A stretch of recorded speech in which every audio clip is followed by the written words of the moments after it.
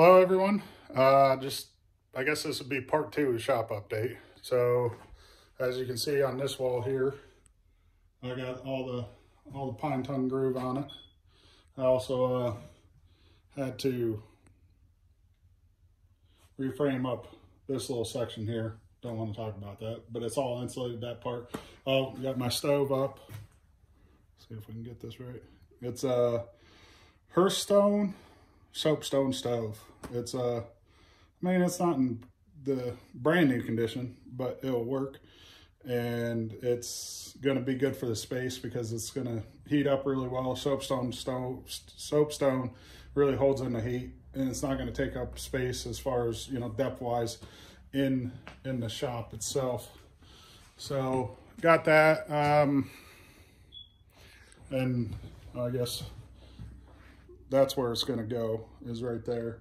I'm going to have, and I got my inch space between the concrete board and the wall there, and I'm going to put a half a sheet of the concrete board on the floor, so that'll be out, and then I'll probably tile it with a slate stone, and then do some type of maybe fake stone on the wall part. And then so far, oh, biggest thing is the ceiling up there. The foam board's coming out, and spray foam insulation is coming in. I found a local guy. He's gonna do 2 inches of spray foam, closed cell spray foam, to get me by so far. And this is roughly 420 square feet, something like that. So it's just gonna cost me just over $1,000 to do that. So I'm pretty happy with that. And then go from there. That way, get the wood stove hooked up, get some better heat instead of running propane, because that isn't cheap, that's for sure. Where the miter saw is, that's pretty much where it's going to stay. I mean, the stand's not going to stay there, but that's where my miter saw station is going to be, right about there. And you know, just going to go from there.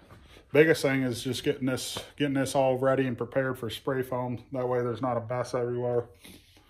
And then that way I can get the heat in and keep this place a little warmer, so it won't be so bad.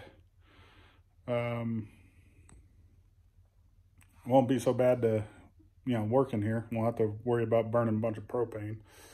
And that's about it, I think. And then, then I'll probably bring some of my saddle hunting stuff up, and we'll go through a full breakdown of my sticks, how I got my sticks, my saddle, go over through everything, my platform, all that stuff. So this video isn't really long or anything like that, which is, you know, fine.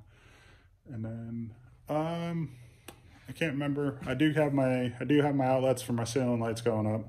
I just got temporary work lights in here for right now. So other than that, that's it. Thanks for, you know, watching, and I'll keep you guys posted on the other stuff. I still have a little bit of time, you know, for late archery season, stuff like that. So I'll probably have some more sits in the saddle. But other than that, that's all I got, and I'll see you guys on the next one.